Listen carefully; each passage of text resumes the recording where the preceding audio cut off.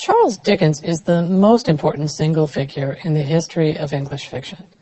And because his achievement is so enormous, we will need to divide his career in two.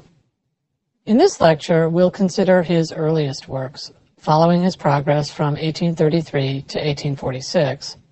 In a later lecture, we'll consider the great achievements of his mature years, and that's a period that includes such works as Dombey and Son, which appeared in serial form from 1847 to 1848, David Copperfield, 1849 to 1850, Bleak House, 1852 to 1853, and Great Expectations, 1860 to 1861. Dickens' life story is at least as remarkable as the stories contained in his novels, so let's start there. He was born in 1812 and died in 1870.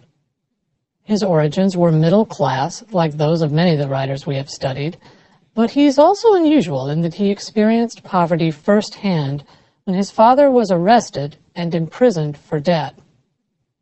Debtors' prisons usually strike us as very strange institutions. How can you earn money and obtain your release if you're locked up? But they were well established in England during Dickens' lifetime. One of his later novels, Little Dorrit, is set in a debtor's prison.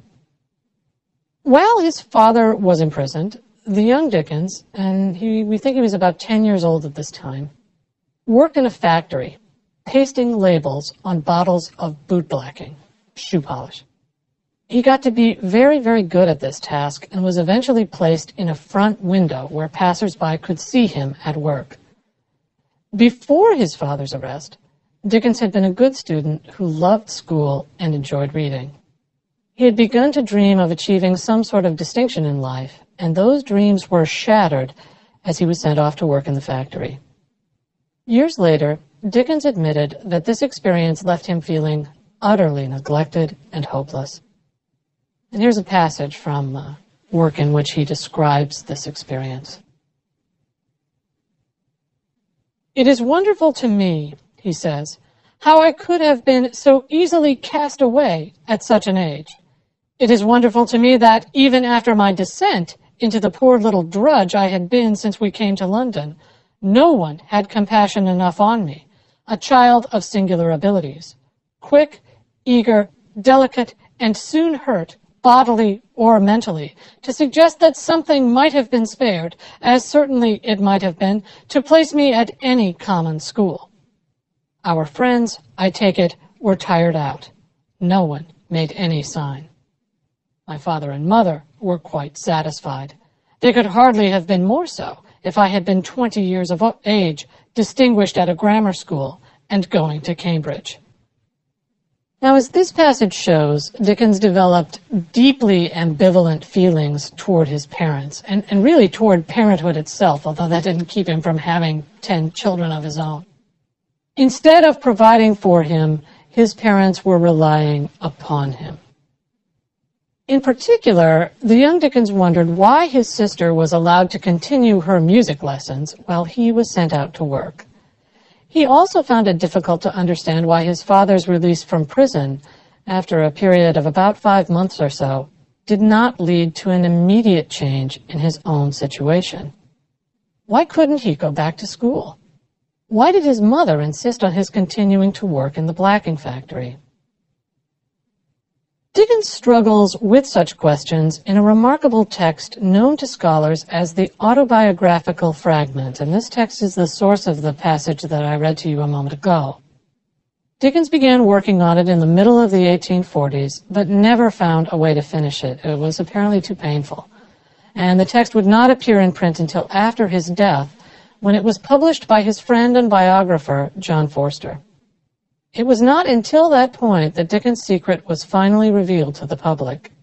Indeed, Forster may have been the only person in whom he ever confided this secret. Certainly his children had no idea of what he had endured as a boy. As we consider a second passage from the fragment, please note the repetition of words like shame and misery, grief and humiliation. And please note, too, the absence of words like anger and resentment. Even as an adult, secure in just about every possible way, Dickens finds it difficult to acknowledge such feelings. No words, he writes, no words can express the secret agony of my soul as I felt my early hopes of growing up to be a learned and distinguished man crushed in my breast. The deep remembrance of the sense I had of being utterly neglected and hopeless, of the shame I felt in my position, of the misery it was to my young heart to believe that day by day what I had learned and thought and delighted in and raised my fancy and my emulation up by was passing away from me, never to be brought back any more. It cannot be written. My whole nature was so penetrated with the grief and humiliation of such considerations that even now, famous and caressed and happy, I often forget in my dreams that I have a dear wife and children, even that I am a man, and wander desolately back to that time in my life. Scholars and biographers agree that Dickens' experience of neglect and poverty was formative, serving as the basis for much of his later fiction. So if you've ever wondered why Dickens' novels are so full of orphans and poor children, now you know. He had been one himself. He knew what it was like to be alone and hungry, and he wanted his readers to know it too. Dickens never did return to school, and I think this would always be a kind of sore point with him. He spent his teens working as a clerk in a law office, eventually moving on to a job as a reporter. Now, in those days, long before audio and videotape, much of the reporter's job consisted simply of transcribing, as accurately as possible, the words of various officials. So someone's making a speech or they're having a debate in Parliament and you have to take down those words exactly. A special system of shorthand was developed for this purpose, and Dickens became a master of it. Indeed, he was said to have been faster and more accurate in his transcriptions than any other reporter in London. While still working as a reporter, Dickens began to produce urban sketches and stories for several publications. He published these sketches under the name Boz. From time to time he used other pseudonyms as well, and he enjoyed a fair amount of success with them. The first sketch appeared in 1833, when he was only 21 years old, and many of the sketches were collected and published in book form in 1835. In a typical sketch, Dickens might write about cab drivers or list the telltale signs of a doomed shop, you know, the kind of place that always seems to be right on the edge of going out of business. And as I recall, one of the tip-offs, according to Dickens, is a fresh coat of paint on the outside of the shop. A tradesman never spiffs up his place unless he thinks it'll help to boost sales. Now, Dickens was one of the first major writers for whom urbanization was an established fact. By the mid-1830s, when he published that first book, the population of London was already well over 1.5 million people. The city had effectively doubled in size since the middle of the 18th century. Though still a very young man, he knew the city intimately, a result in part of his experience in the blacking factory. He had walked to and from the job on his own, and though he hated the work, he seems to have loved the commute, paying close attention to the people and places he saw along the way. Even the experience of visiting his father in the prison would prove helpful to him later on. When I went into the Marshalsea of a night, he wrote in the autobiographical fragment, I was always delighted to hear from my mother what she knew about the histories of the different debtors. Their different peculiarities of dress, of face, of gait, of manner were written indelibly upon my memory. The city and his residents would become Dickens' most enduring source of inspiration, as well as his most important subject. To understand his view of the city, let's turn our attention to a passage from one of his early sketches called Gin Shops, first published in 1835. Dickens begins by telling us that his aim is to sketch the bar of a large gin shop and its ordinary customers, but then explains that he cannot get us to our destination without passing through a filthy and miserable neighborhood called the Rookery. Now, as we make our way through these sentences, please notice that they become almost as crowded and chaotic as the slums themselves. The filthy and miserable appearance of this part of London, he writes, can hardly be imagined by those, and there are many such, who have not witnessed it. Wretched houses with broken windows patched with rags and paper. Every room let out to a different family, and in many instances to 2 or even 3. Fruit and sweet stuff manufacturers in the cellars, barbers and red herring vendors in the front parlors, and cobblers in the back. A bird fancier in the first floor, 3 families on the second, starvation in the attics, Irishmen in the passage. A musician in the front kitchen, and a charwoman and 5 hungry children in the back one. Filth everywhere, a gutter before the houses and a drain behind. Clothes drying and slops emptying from the windows. Girls of 14 or 15 with matted hair walking about barefooted and in white greatcoats, almost their only covering. Boys of all ages, in coats of all sizes, and no coats at all. Men and women in every variety of scanty and dirty apparel, lounging, scolding, drinking, smoking, squabbling, fighting, and swearing. As we read this passage, it's almost as if we're walking alongside Dickens, taking in the sights and smells of the wretched houses. Then, without warning, he points us in a new direction. You turn the corner, he says. What a change! All is light and brilliancy. The hum of many voices issues from that splendid gin shop which forms the commencement of the 2 streets opposite, and the gay building with the fantastically ornamented parapet, the illuminated clock, the plate glass windows surrounded by stucco rosettes, and its profusion of gaslights in richly gilt burners is perfectly dazzling when contrasted with the darkness and dirt we have just left. The interior is even gayer than the exterior. A bar of French polished mahogany, elegantly carved, extends the whole width of the place, and there are 2 side aisles of great casks, painted green and gold, enclosed within a light brass rail, and bearing such inscriptions as Old Tom, 549, Young Tom, 360, Samson, 1421. Beyond the bar is a lofty and spacious saloon, full of the same enticing vessels, with a gallery running round it, equally well furnished. At first, we may be surprised by Dickens' juxtaposition of the wretched rookery with the splendid interior of the gin shop. Before long, we realize that the 2 places are closely connected, with the slums providing customers for the gin shop, and gin, or alcoholism, keeping those customers in poverty. What Dickens is saying here, what he wants us to see and to feel, is that although a city like London appears to divide or separate its residents, if you choose, you don't ever have to go through the rookery. That separation is only an illusion. In reality, poverty and splendor are connected, especially in a place like London. And for Dickens, it's the business of the writer to reveal those connections to us. Dickens' view of London is thus very different from the ones we've encountered before. In Tom Jones, Fielding takes his hero to London, but never really attempts to represent the city as a whole. The same thing is true in Evelina. Burney provides wonderfully detailed descriptions of famous places, the Opera House, the Vauxhall Gardens, but she never ranges as widely as Dickens. Dickens learned a great deal from writing his London sketches, discovering and developing many of his most important themes. But he did not master the arts of extending a narrative or developing a character, and those deficiencies are obvious in many of his first attempts at longer works of fiction. In these works, he experimented with many styles and formats, sometimes verging on the novelistic, sometimes diverging from it. Through this early period, Dickens sometimes seems unsure of himself, as if he doesn't know what kind of writer he wants to be. Should he continue on as a journalist? Maybe even edit a newspaper? He tried it for a brief period.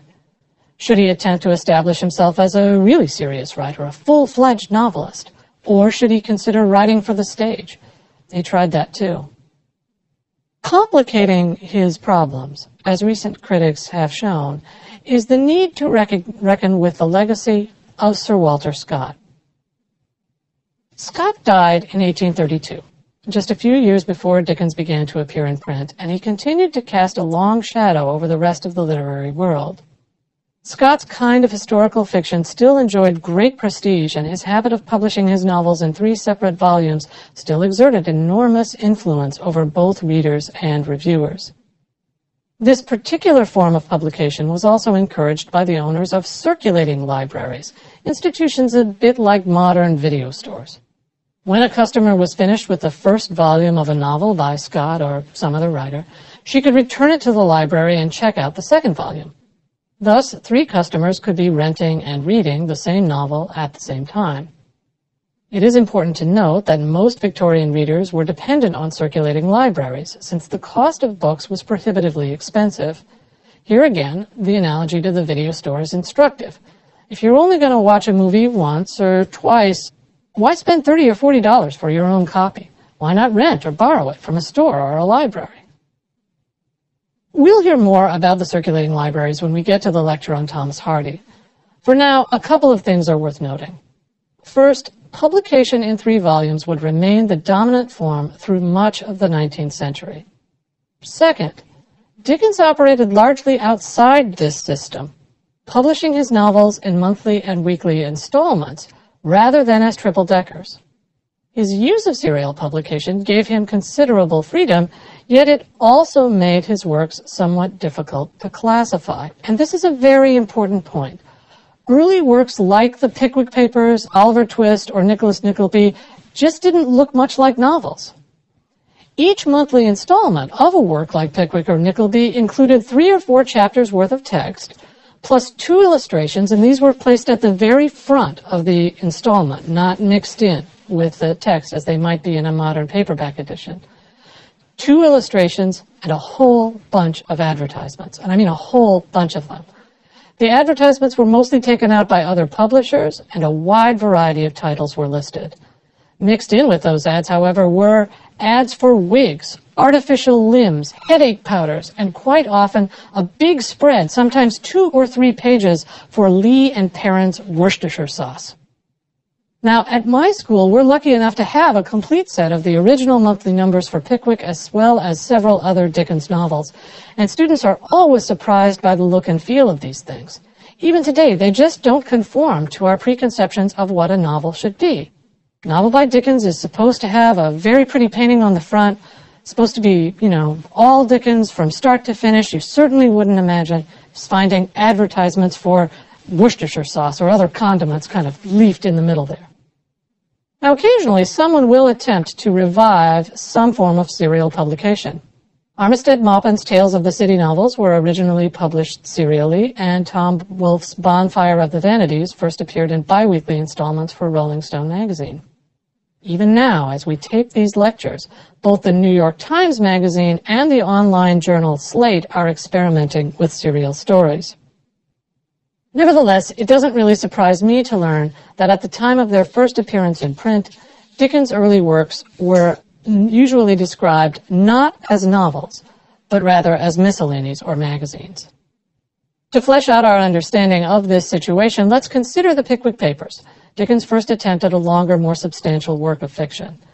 It appeared in monthly installments through 1836 and into 1837. Dickens was originally hired to work on Pickwick as a kind of freelancer. He was 24 years old. A publisher had contracted with a popular illustrator to create a work about hapless urban sportsmen, kind of like Victorian versions of Elmer Fudd. And this publisher asked Dickens, then enjoying some success with his sketches, to supply the text. Now, the result is one of the weirdest episodes in literary history, for shortly after the first installment appeared, I think this is right, the illustrator committed suicide. I mean, I know that he committed suicide. I'm just not sure that it was after the first installment or a somewhat later one. And some people say that he took his own life because of his inability to get along with Dickens. Now, there's no evidence in support of that claim, by the way, but it's a legend that persists nevertheless. Instead of scrapping the project, the publisher decided to keep it going. A new illustrator was hired, and before long, the work became a popular sensation. Dickens' name was made, and his enduring bond with the English-reading public was forged. At no point in the course of these events was Dickens expected or asked to produce anything like a novel. Pickwick was always supposed to be a series of episodes, not an extended narrative. Now, as Dickens tried to capitalize on the success of Pickwick, he sometimes worked to produce something more like a novel. His second work, Oliver Twist, actually began as a political satire, focused on the New Poor Law of 1834. This law, only recently passed, forced those seeking relief from poverty to enter a workhouse, where they might be asked to perform menial labor and be separated from other members of their family. Oliver Twist is living in a workhouse when he makes his famous request for more gruel. Before long, Dickens decided to see if he couldn't transform Oliver Twist into a novel. He added a love story and deepened the mystery surrounding Oliver's birth. Much of his motivation, it should be noted, was financial. He had contracted with a publisher to write a novel, realized that he was overextended, and was trying to get the publisher to accept Oliver Twist in lieu of the promised and as yet unwritten book. He took another step in the direction of the novel with Nicholas Nickleby, which he began before he was even finished with Oliver Twist. I told you that he was overextended. This story, Nickleby, appeared in monthly installments from the spring of 1838 to the fall of 1839. It follows the adventures of a young man culminating in his marriage to his sweetheart, but it lacks the coherent plot of a work such as Tom Jones or Waverley. That's really no surprise, since, like Pickwick, Dickens' early works were largely improvised. He would begin with ideas for a few characters and situations, and perhaps with some sense of the ending. But that was all. The rest he would make up on the fly. There are a good many examples of this kind of improvisation in Nickleby. In my favorite, Nicholas happens to meet the manager of a theatrical troupe, Mr. Vincent Crummles. He always uses his full name, and so does the narrator, who asks him about his plans for the future. And as we make our way through this passage, we might just remember some of Dickens' own uncertainties about his own future.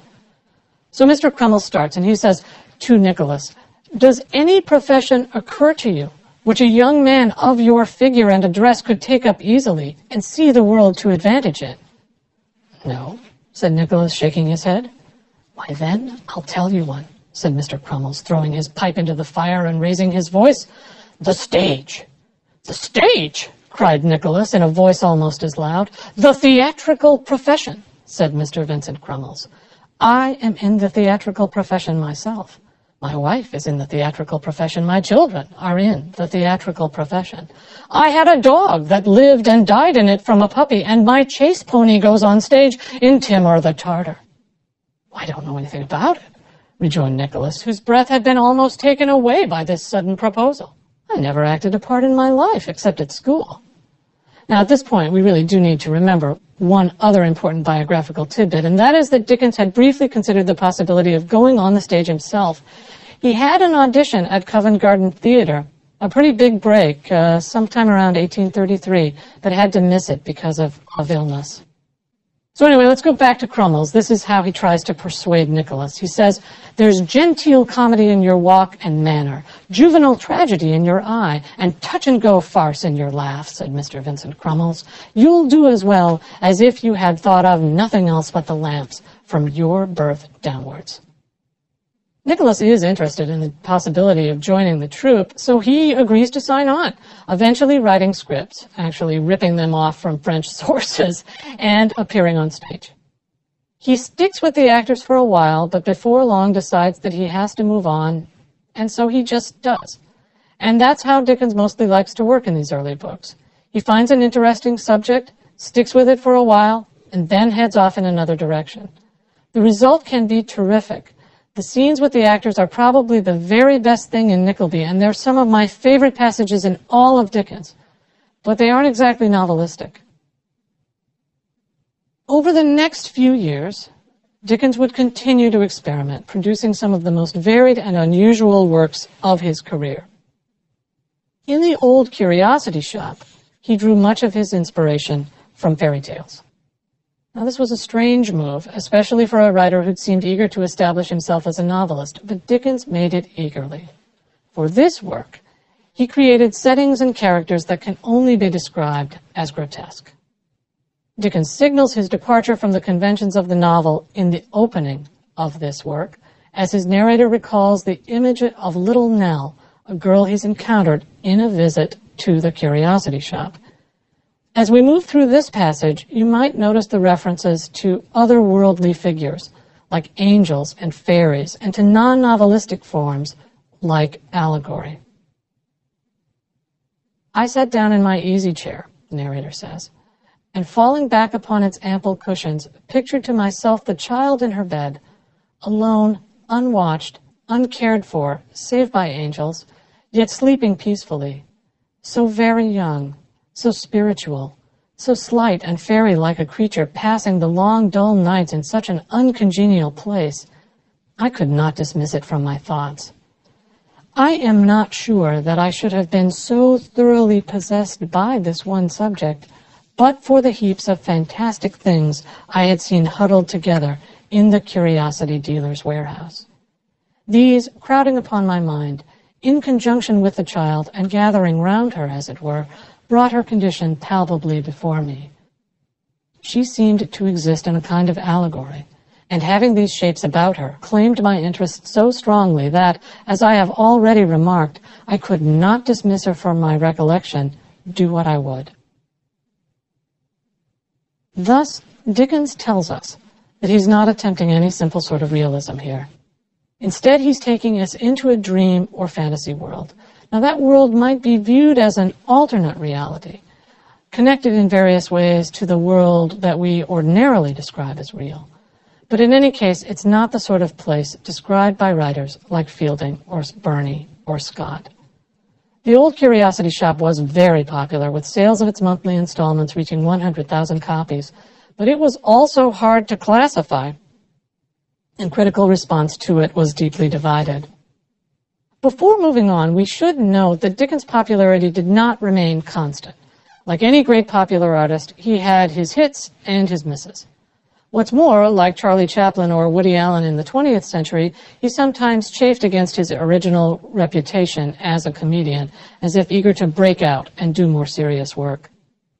In Barnaby Rudge, his fifth major work, Dickens changed directions again, this time producing something unmistakably novelistic. Barnaby Rudge was published in 1841. A historical novel modeled on the works of Scott, it dramatizes the Gordon riots of 1780. And I have to say, even as a lover of Dickens, that the Gordon riots are not the most promising subject for a historical novel. They didn't last very long. The leader of the riots was a sort of disreputable figure, and the whole point of the riots was to make sure that Catholics weren't allowed to vote. But this is the subject that Dickens chose. He hoped that Barnaby Rudge would secure his reputation as a serious writer, but it actually had a different effect, alienating both readers and critics. After taking 2 years off and making the first of his two different tours of the United States, Dickens returned to contemporary subjects in Martin Chuzzlewit, once again focusing on the adventures of a young hero. Dickens tried to give Chuzzlewit the coherence lacking in his earlier works, paying greater attention to character development and centering the story on the larger theme of selfishness. We know this because he said so in the preface to the first one-volume edition of the work, published in 1844. I have endeavored, in the process of this tale, he writes there, to resist the temptation of the current monthly number and to keep a steadier eye upon the general purpose and design. With this object in view, I have put a strong constraint upon myself from time to time in many places, and I hope my story is the better for it now. The moralizing language of this passage is interesting, I think. Here, Dickens speaks of resisting temptation and of constraining himself. Like a good Victorian gentleman, and we are about 6 or 7 years into Victoria's reign at this point, he prides himself on his self-mastery and self-control. The passage also suggests that Martin Chuzzlewit, or the novel form rather, at least as developed by writers like Fielding and Scott, may not in the end have been the best medium for the young Dickens. The novel form may not have been the best medium for him. We've heard about Fielding's careful construction of the plot of Tom Jones, 6 books in the country, 6 on the road, 6 in the city, and it's hard to imagine the author of Nickleby or Chuzzlewit sticking to that sort of plan. Now, though not a failure on the order of Barnaby Rudge, Chuzzlewit was nevertheless unsuccessful. Sales of the opening installment were low, and reviews were mixed. It's no exaggeration to say, then, that by the time Martin Chuzzlewit completed its run in the summer of 1844, Dickens had reached a turning point, a fork in the road. His initial attempts at novel writing had been disappointing, and as one London paper reported, it was becoming the rage to decry him. Dickens' disappointment was deepened by the fact that he knew and felt himself to be making progress, to be growing and developing as a writer. While writing Chuzzlewit, Dickens had begun to develop his own understanding of the novel form in which a narrative could be both disciplined and expansive, coherent and freewheeling. His new understanding would pay off in his later works, allowing him to create many of the most important novels in the English tradition. Yet if only because Dickens loved a good cliffhanger, I think it's best for us to leave him for a while, turning our attention to writers often viewed as his rivals. After separate lectures on Thackeray and the Brontes, we'll return to Dickens himself, exploring his later works and assessing his larger achievements.